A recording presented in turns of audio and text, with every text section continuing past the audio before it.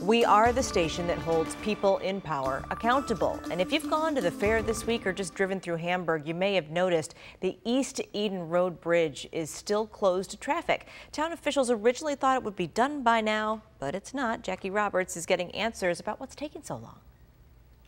This bridge here on East Eden Road is just about 500 feet from a traffic circle in the village of Hamburg. And since the end of June, it's been closed for construction. The bridge on East Eden, it's a two-girder type bridge, so we couldn't have traffic on it anytime during the process. When the bridge repair project was announced, some of the first questions that came up were, what does this mean for the Burger Fest and the Eden Corn Festival? While those event coordinators made adjustments to accommodate the potential traffic backups, a spokesperson with the county told Two on Your Side the project would likely be wrapped up by opening day of the fair. Well, we're a few days in and the bridge is still closed to traffic.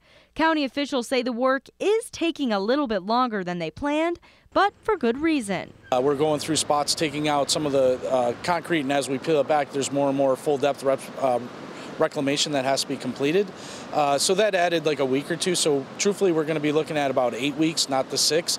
But I'd rather take those extra 2 weeks and get the best product that we can so that we don't have to impact the community again for another 20 years here. Geary says the steel repairs on the bridge are already done. Now crews are working on the bridge deck itself, replacing a lot of the concrete and some of the curbing.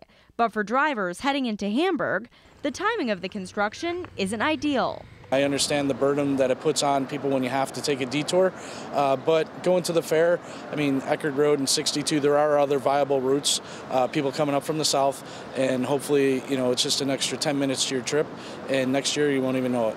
Work on this bridge is expected to be completed by the end of August, before school is back in session. Reporting in Hamburg, Jackie Roberts, Channel 2 News.